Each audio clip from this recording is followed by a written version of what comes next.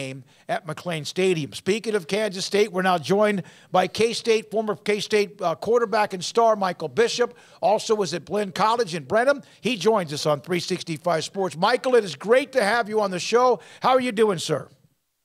I'm doing great. 365 Sports, I'm doing great.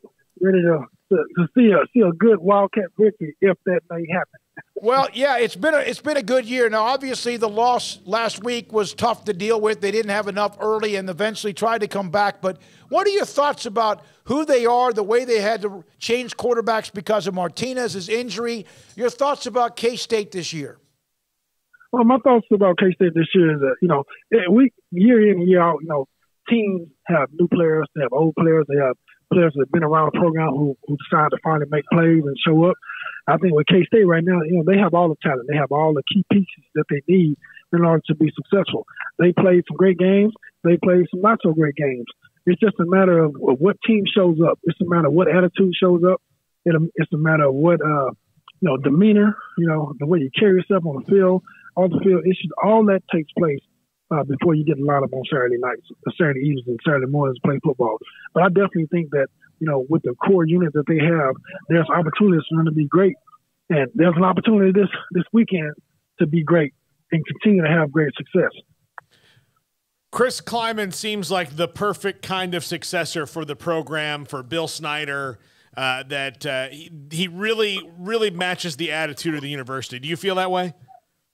I definitely feel that, with his history and where he's been, he's been around some great players, he's been around a great coaching staff. But we all know as players that it starts at the top.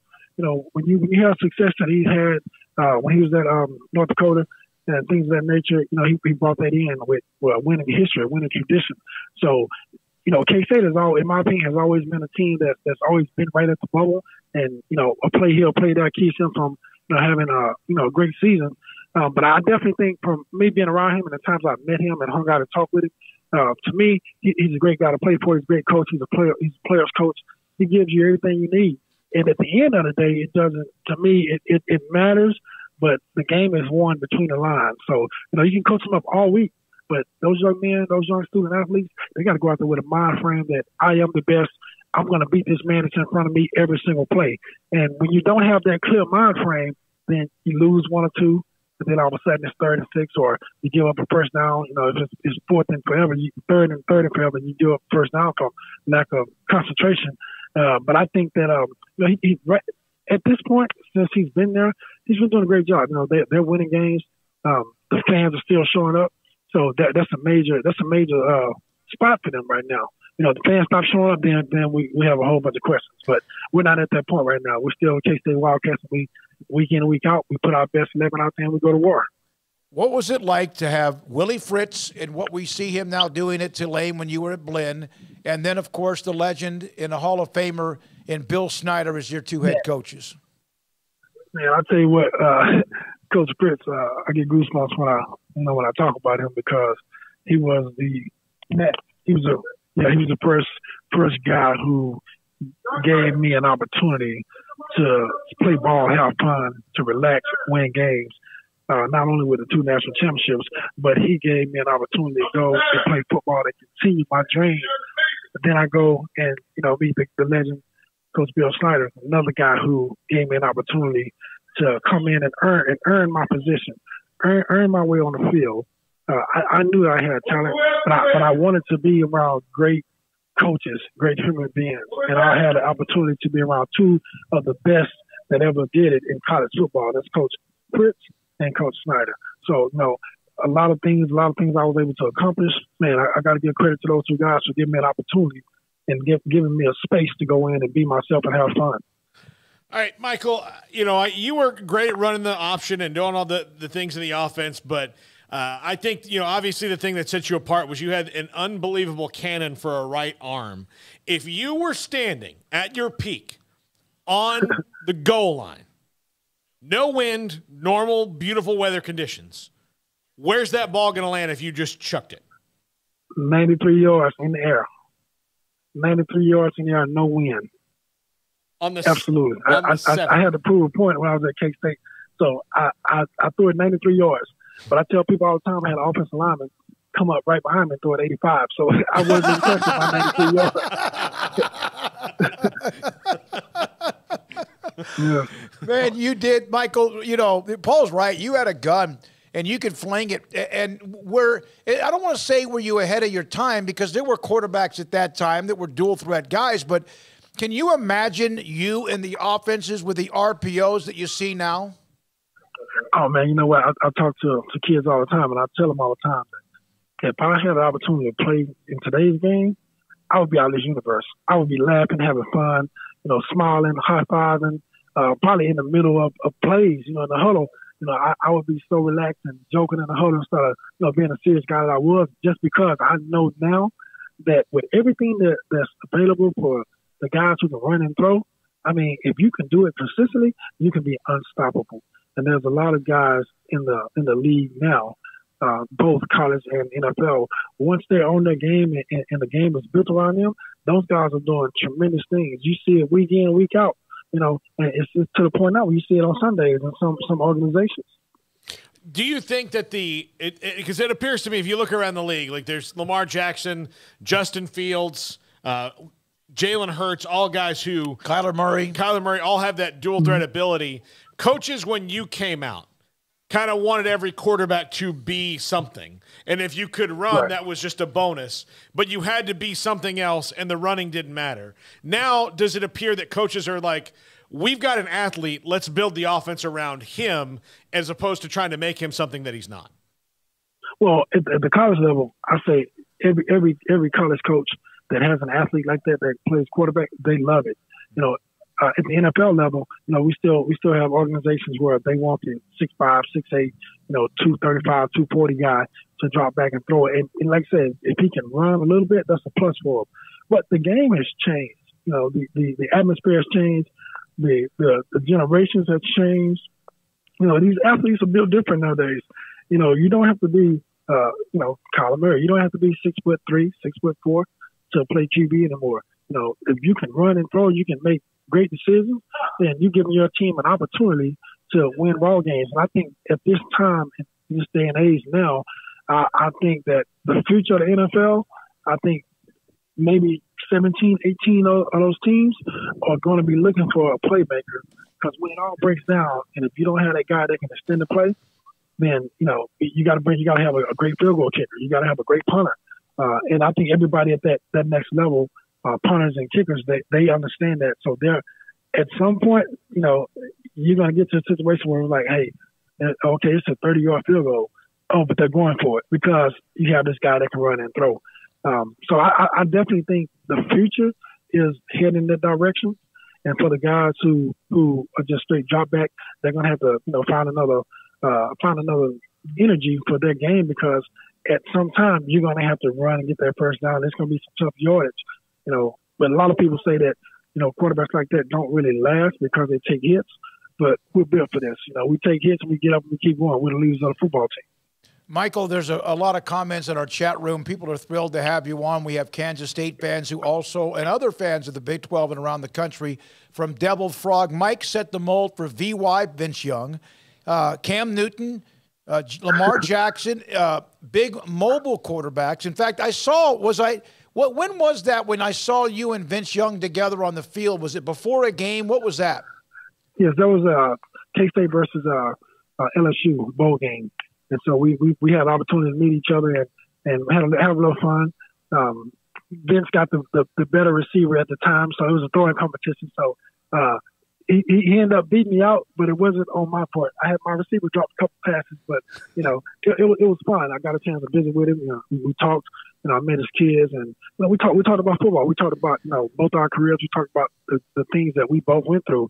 You know, for me, you know, like I say, when you meet another guy that can do what you've done your whole life and did it at a high level, you know, it speaks volumes. And, you know, I got a lot of respect for Vince. I got a lot of respect for his career. You know, we talked a little bit about his career and the things that he went through. Mm-hmm. And, you know, but at the end of the day, he had an opportunity. And a lot of us don't get an opportunity. So, you know, I told him, I look up to him for the simple fact that he had opportunity to go out there on Sundays and get a great opportunity to play. You know, and the other things that happened along in his career, you know, those are things that he had to deal with. But at the same time, I said, hey, a lot of people follow you. A lot of people love what you did when you had that opportunity. So, you are not just you Vince Young. You are Vince Young. Yeah. So he understood it, and like I'm older than him, so coming from an older guy to a younger guy, we both did both were able to do great things for our university that we played for.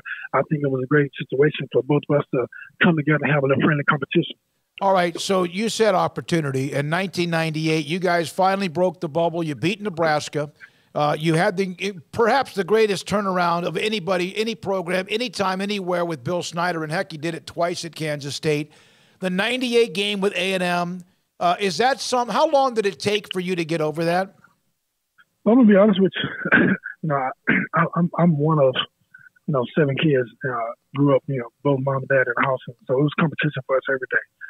I've learned that win some, you're gonna lose some, but you wanna win more than you lose. You wanna have your good days should outweigh your bad days. So for me, at that moment, I was upset for that moment because I knew that we were blessed to be in that situation.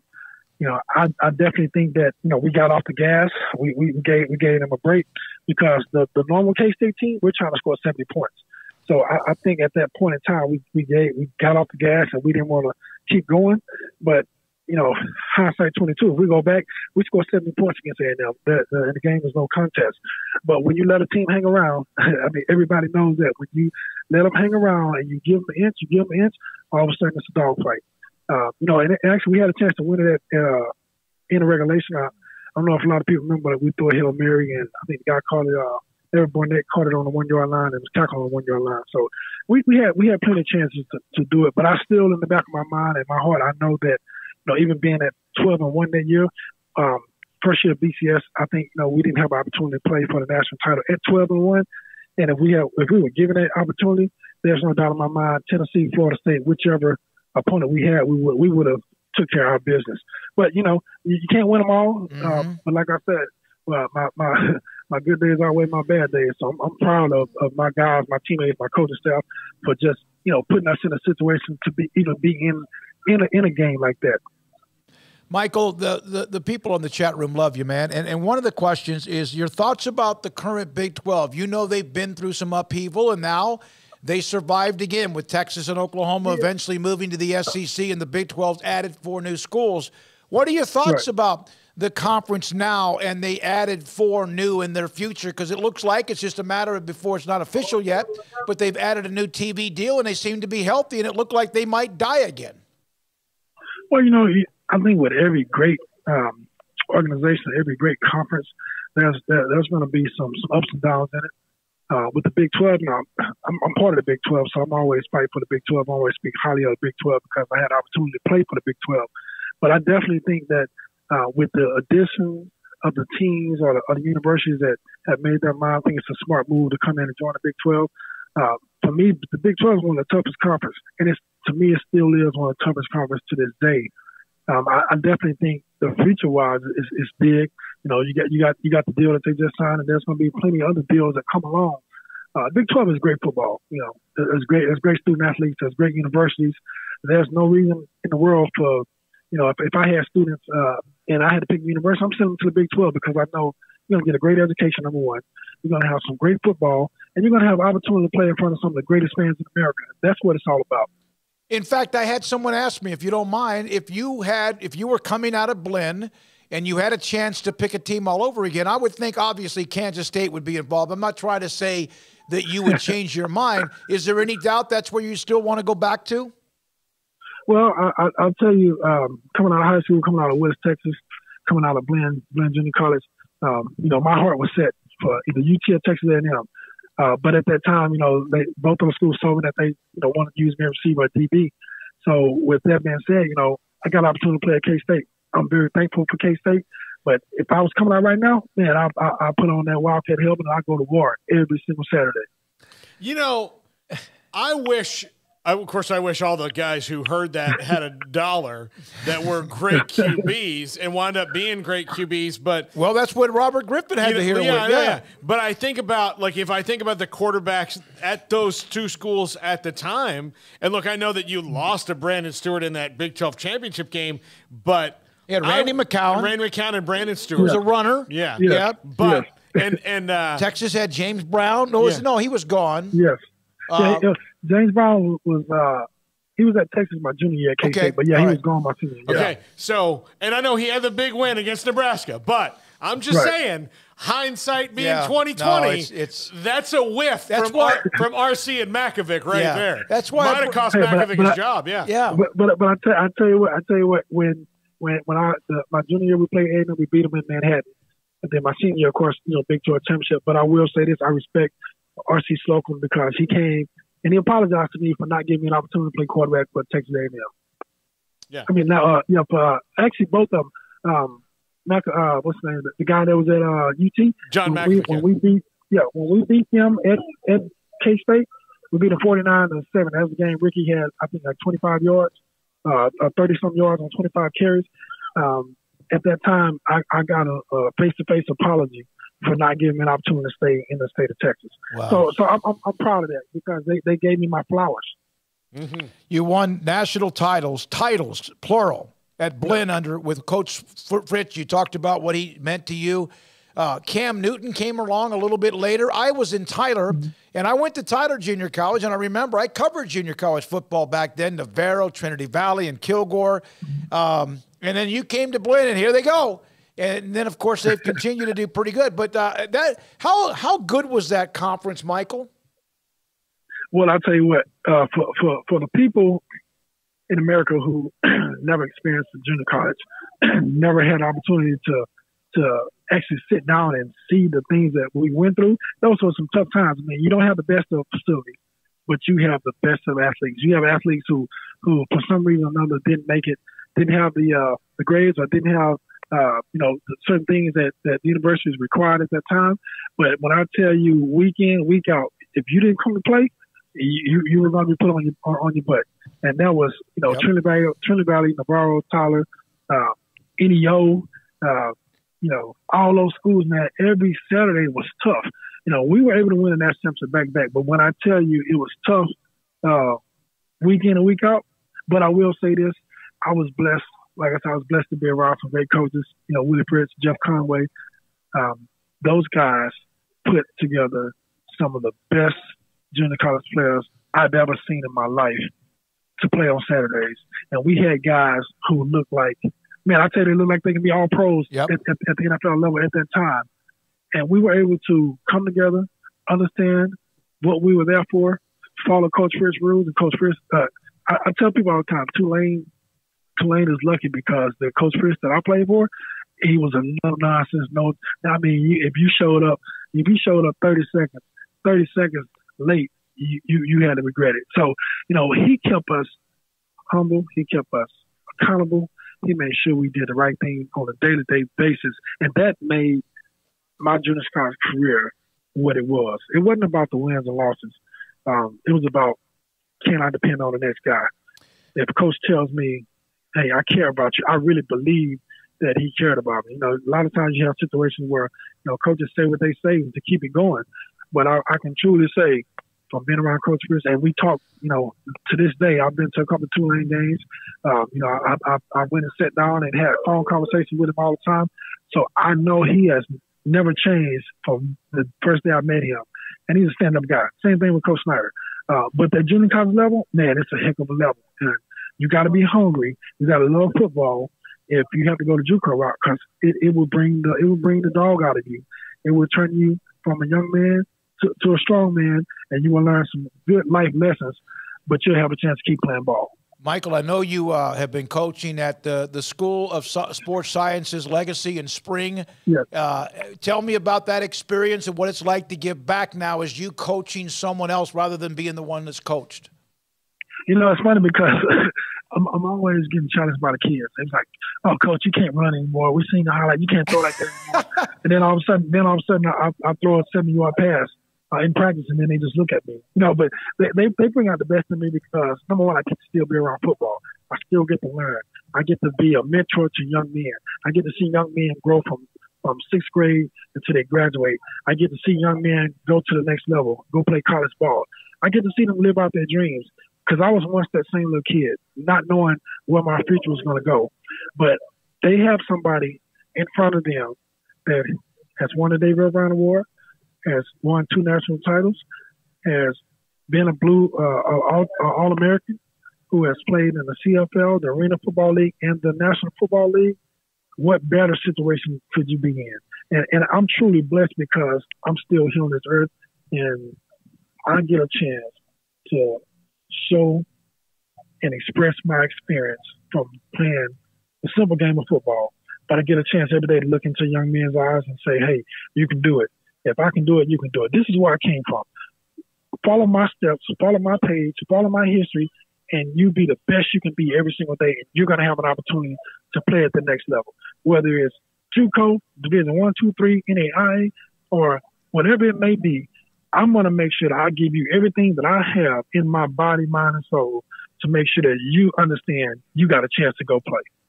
Michael, my last question for you, and you've given us more time than I asked for. My God, it's been fantastic, and our audience has loved it. Every day on your Twitter feed, you have some sort of image or graphic, one day at a time, whatever day it is, 300, whatever it is right now. Is that something you had done before, or was that something you started to do in 2022? You know, I started doing it in 2022, and today is 3/12, and I'm going to make a post in a little bit for today. But I started doing that for the simple fact that I was talking to one of my students, and he was saying, "Coach, what makes you go every day?" Coach, well, how do you get yourself together to go coach football now? You're not playing anymore. You coming out here, you're smiling, and we're not smiling, and we're not doing exactly what you want us to do.